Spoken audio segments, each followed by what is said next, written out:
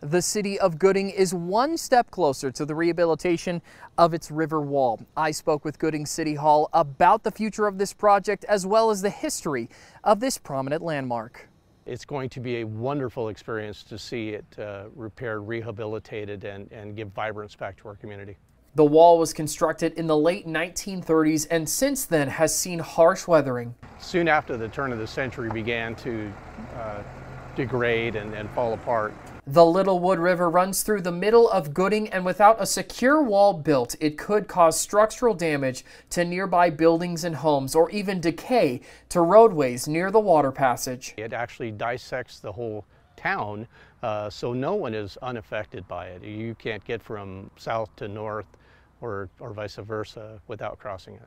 Recently, Congressman Mike Simpson secured $2.6 million for the flood control project, but Senate approval is still needed before the rehabilitation begins. But this is a great start. We know that the work will begin on design and the scoping for the project. And though there may be time before construction begins, Larry is excited for the traction the river wall is getting. It's been well over 20 years that the project has been delayed from constant cost overruns and whatever various reasons there were.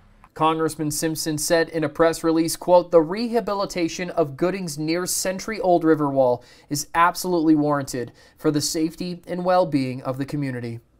Isaiah Sharp, Idaho News 6.